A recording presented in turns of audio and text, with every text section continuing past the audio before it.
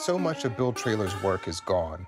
It's almost like someone did something and vanished. Hambone, where you been? Traylor is probably the greatest artist you've never heard of.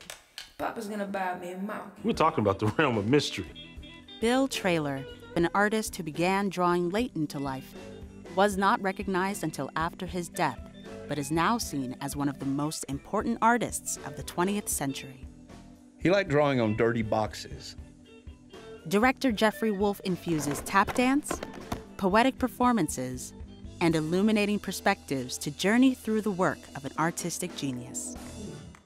When I see Bill Traylor's work, I see movement. I feel jazz. I feel past steps. Bill Traylor, Chasing Ghosts, on AfroPoP. Now hey.